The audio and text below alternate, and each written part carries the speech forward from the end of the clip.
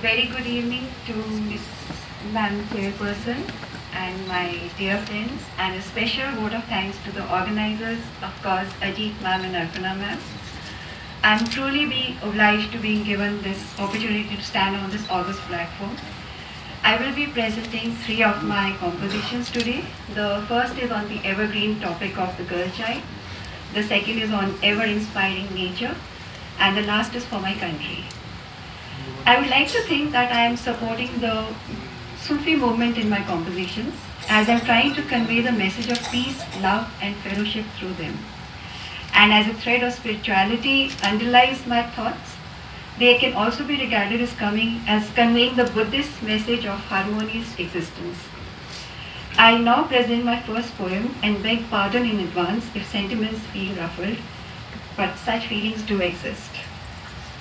The first one is No Blight Am I. Long years ago, playing playful games, I discovered that there were different rules for me. No overstepping boundaries, no violating deadlines, no abandoning decorum. A barrier here, an enclosure there, fences all around, all for my protection. Did I need that? Why did I need that? Was it my fault? Why was it my fault? Just cause I was the female sex? Was it a curse? Robbing me of my freedom? A blight? Tying me up in knots?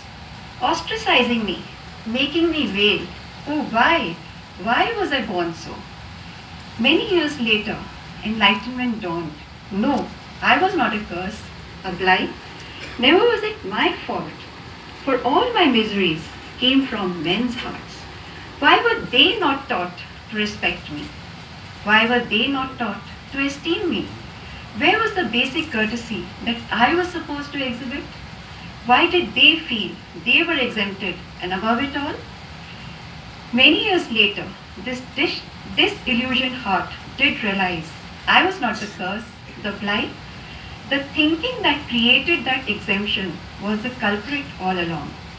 Awaken, O my brethren, realize I too am deserving of thy reverence, thy veneration, for we both are sparks of the same radiance at the same end of a non-existent battlefield. Thank you. Going on to my next one, existence. Caught in a shower of stardust, sprinkled with a mystic vapor, quenched was a thirsty heart with enchanting jewels of nature. Like a golden bird, up soared I to the bright skies, whirling in a blue wonder, spreading my wings oh so wide. Down below, lush emerald greens, inundated virgin lands, creating ecstatic ripples, spreading a gaiety all around. To the sun reached I, shedding a dimness of aeons, imbibing from the shadows a brilliant shine. Full of radiance, riding on an ethereal wave, earthwards showered sparkles of glowing blessings. And then there was I, ambling along the path of life, pausing hither and thither to savor the wondrous flavors of a buffet served by the divine. Knew not where my destination lay, nor the companions designated. Blithely did I continue on my way, flowing along with the stream of life. With nary a regret in my heart, a lilting melody on my lips, onwards to the horizon do I move, ever in a shower of ambrosial confetti.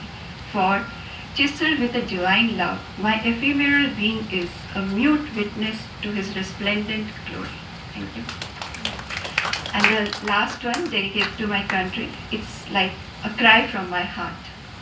They say, we are a secular country, and yet each thought, each action is steeped in fumes of religiosity. Be it to overpower or take advantage, a badge of affiliation is prominently displayed. A God divided mercilessly, quartered and sundered, lost to the cause of humanity. Awaken, O ye heretic, shake your curving vision. Reality is beyond horizons, a soul-to-soul connection. Use not the other as a stepping stone to capture a hollow zenith. Rise above a limiting power to embrace an enhancing love, and let a wandering world be blinded by the brilliance of a dynamic, shining India. Thank you so much. I thank you all for the kind patience in hearing me out. Thank you so much.